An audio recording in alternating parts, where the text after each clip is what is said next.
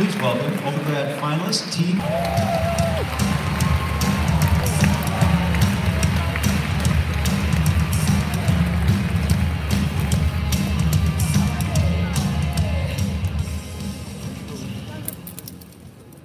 Okay, wow, this is amazing. I love iGEM. All right. Yeah.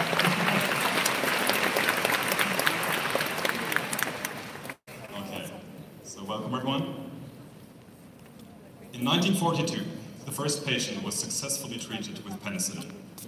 This was the start of the greatest success story in the history of medicine, the story of antibiotics. It is estimated that since then, more than 200 million lives have been saved by penicillin alone. And if I think about it, I myself would have died twice without antibiotics.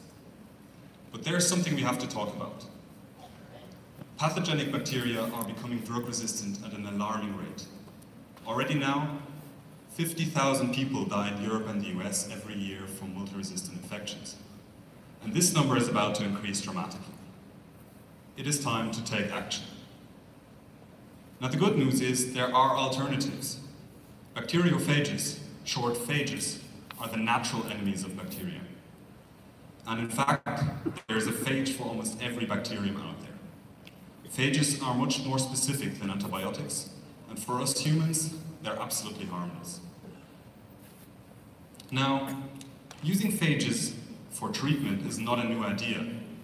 In fact, it has a long and successful application in countries of the former Soviet Union. We met a doctor from one of these countries to find out more about this treatment option. Why is it not used widespreadly? To answer this question, we have to look at how phages are currently produced. As they strictly require the molecular machinery of the host bacteria, you have to cultivate pathogens in large amounts to isolate the phages from that. You cannot tell what's in there. Would you want to use this or work with it? We reinvented phage production. We present to you Factory, a strain-independent, quality-controlled and safe way to manufacture bacteriophages. Now, in the initial phase of our project, we met with leading phage experts to find out how to design our project. And they defined 4 criteria that have to be fulfilled.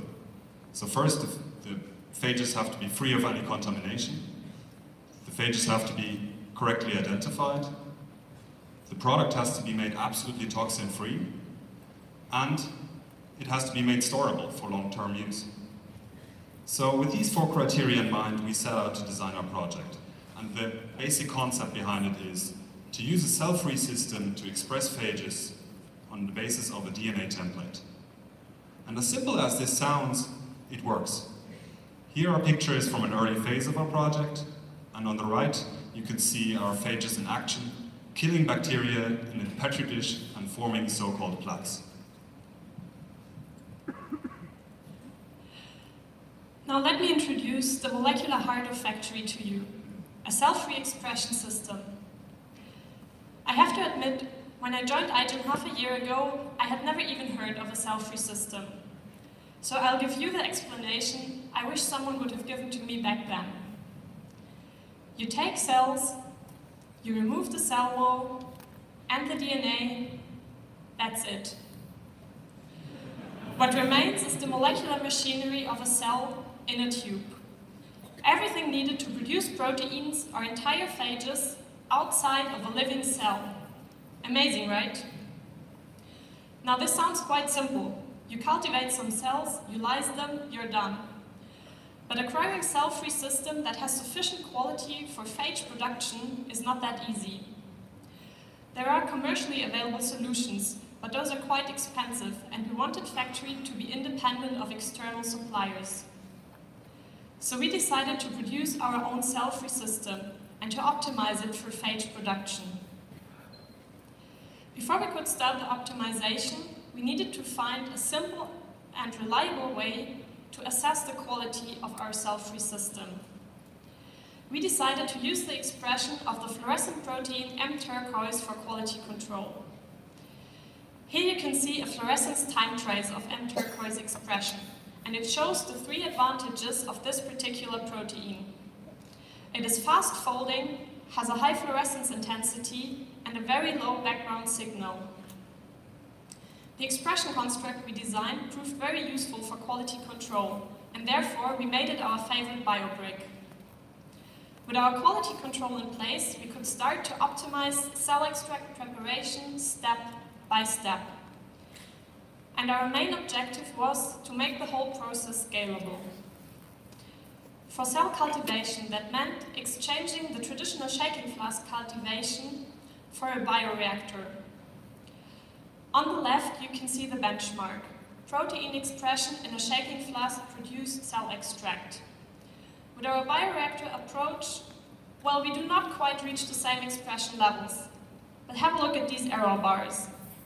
Bioreactor cultivation is more reproducible, and it yields 4 times more cells from the same resources. For the cell lysis step, we started by comparing 2 commonly used methods, bead beating and sonication. Of these 2, only sonication is scalable, and it produces cell extract with a higher quality. All in all, we screened more than 50 variations of the cell extract preparation protocol until we found our favorite settings, which you can see on the right. These settings include adding lysozyme to the sonication reaction to increase its performance, and we also increased the volume of the sonication step to match the scale-up of the cell cultivation. With our optimized cell-free system, we have a protein expression 9 times higher than in the initial product. So we put our optimized system to the test, and we tried to assemble phages, and we were very glad to see that it worked. In fact, with our homemade cell-free system, we are able to produce phage titers comparable to those achieved in a commercial solution. With these results, we made an appointment at a local hospital. We met an expert in bacterial infections and antimicrobial resistance to discuss our project with him. And he told us that in order to provide life-saving treatment without delay, factories should be suitable for on-site production. So we went back to the lab and we thought about how to implement this suggestion. We decided to lyophilize our cell-free system. This process, also called freeze-drying, makes it possible to store the cell-free system at room temperature. And for reactivation, only water is needed. And the best thing is, in our lyophilized cell-free system, we can still produce phages at medically relevant concentrations. Now let's take a step back and look at what we accomplished so far. We optimized the cell-free system by making the preparation process scalable and implementing quality control. Through lyophilization of our cell-free system, factory is able to produce phages on site. And down here you can see the variety of phages we were able to assemble. They include medically relevant phages that we received from our collaboration partners in France and Belgium, and also the T5 phage that was kindly provided to us by the Argentine Grenoble. Thanks very much for that. Factory can produce any phage anywhere.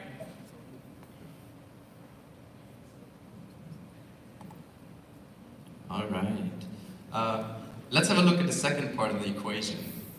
We need high concentrations of DNA to be able to assemble phages. And to reach international quality and safety standards, it is essential that the DNA is highly pure, because any contamination of the raw material will lead to a contamination of the final product. So in the beginning we performed nanopore sequencing, and there's a common problem with that. We received 35% of all the reads that come from contamination. We optimized our protocols, but we felt the need for a tool to read contamination on the go while performing nanopore sequencing. We developed SeqInto. It comes packed with state-of-the-art algorithms, long read alignment, a graphical user interface. It is cross-platforms. That means you can use it on any computer, and as a full tutorial online, including documentation and a video tutorial. With the help of optimizing our protocols and seek into, we were able to lower our we're going to look at the interface first. Let's have a look at the interface. Now, I'm a biochemist by training, but it's really intuitive to use. Even I can click a few buttons. Optimizing our protocols and using seek into, we were able to lower our contamination levels to as low as 2%. And we could perform de novo sequencing. In collaboration with a military hospital in Belgium, we were supplied with clinically relevant phages that were previously uncharacterized. And we sequenced them. You can see a circular representation of the genome. It's called a biocluster. You can check it out on our wiki. While phage assembly in our system appears very simple, it's actually highly complicated. In fact, it is probably one of the most sophisticated self-assembly processes in synthetic biology. And because it's a temporally orchestrated process, that means every component depends on the previous. It involves processes like the expression of the T7 polymerase, capsid expression, self-assembly of the capsid, and DNA packing. There's also a positive feedback loop where the T7 DNA polymerase amplifies its own genome. And because factory is a finite system with a limited lifetime, we also looked into degradation. I'm going to spare you the math and get right to the results. We were able to identify two bottlenecks. The first one is the quality of the cell-free system. And using mass spectrometry in combination with our model, we were able to find out that not protein content, but not ribosome content, but ribosome quality is essential for a good cell-free system. The second bottleneck is DNA concentration. In the graph, you can see how much DNA is needed to achieve a certain phage titer. And you can also see that below a certain threshold, it suddenly doesn't quite work. But our model works. In fact, when we compared it to the experimental data, we found that it's only off by 0.1 nanomolar, which I think is insane. Back to the equation. We've integrated software to better look at contaminants, and we've added a model to better understand the entire system. And, sorry, I'm not going to go there, but our cell-free system can do so much more. We cannot just use DNA as raw materials, but we can also use RNA and proteins. To our knowledge, nobody has ever done that before. We can integrate purified proteins in combination with DNA into one single phage. So we thought of using this as a means for imaging or purification. So we added a his tag and a yellow fluorescent protein to one of the capsid proteins called HOC. HOC is incorporated into the phage's capsid and can be purified by nickel affinity chromatography. We did that, which you can see on the spot test I just pulled up. The fluorescent imagery shows low autofluorescence in the negative control and high autofluorescence in the sample. We can produce any phage, anywhere, with any modification.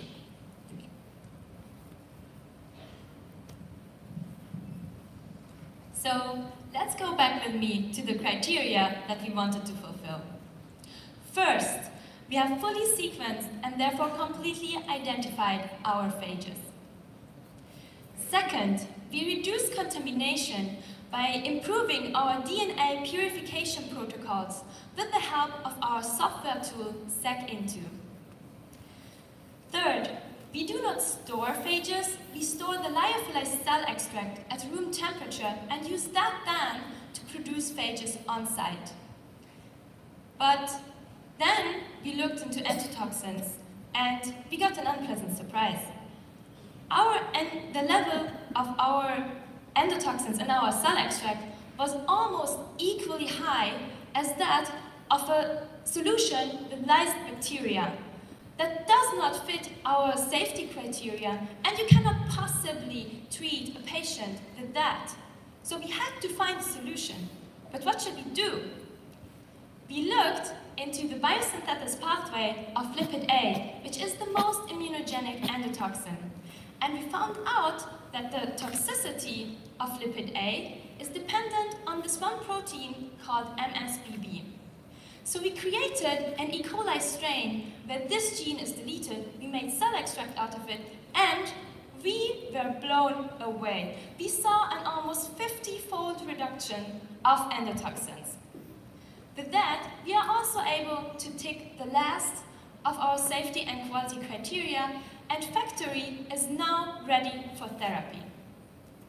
And to demonstrate the clinical application of Factory, we have assembled a phage that is specific for a deadly pathogen, the enterohemorrhagic E. coli, short EHEC. In 2011, EHEC killed more than 50 people in Germany. Now, EHEC is a bacteria that infects the intestine. But in order to reach there, our phages have to pass through the stomach. And that confronts us with the problem that both the low pH and the protein-degrading enzymes would rapidly inactivate our phages. So we decided to encapsule our phages in calcium alginate spheres. Alginate is a food additive and therefore approved for humans. Here you can see a Z-stag through one of these capsules where phages are encapsulated and stained with cyber gold. So we imitated the oral application of our phages by incubating these capsules in simulated gastric and simulated intestinal fluids. And our results indicate that indeed the capsules protect our phages in the gastric fluid and release them in the intestinal fluid, and they are still fully functional to kill bacteria. So here's the hardware that we created to produce these capsules, our encapsulator. It consists of a nozzle through which the alginate is pumped through, containing the phages. And to ensure that the capsules are monodispersed and tunable in size, the nozzle is connected to a pressurized air chamber.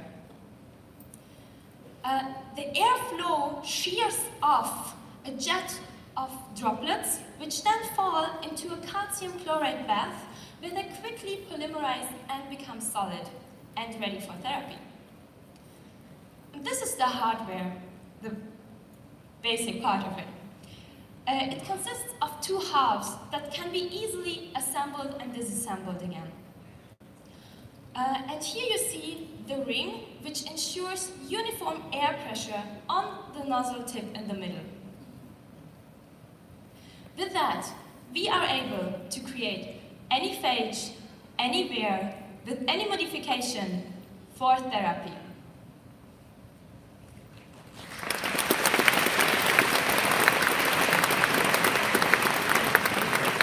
Okay, so we envision Factory at the core of a manufacturing line for personalized phage therapy. Based on rapid diagnosis, suitable phages can be selected from a library of DNA and then produced right in the hospital. And this brings down production time to less than 1 day, and cost of production to less than $5.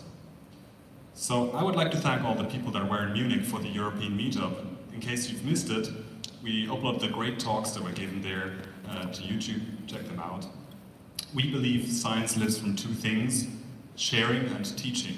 And in this respect, I would like to point out the importance of our education and engagement activities, and maybe make you interested in our microfluidic bacterial soccer oracle, Oracoli. I would like to thank our labs that hosted us. I would like to thank our collaborators, and of course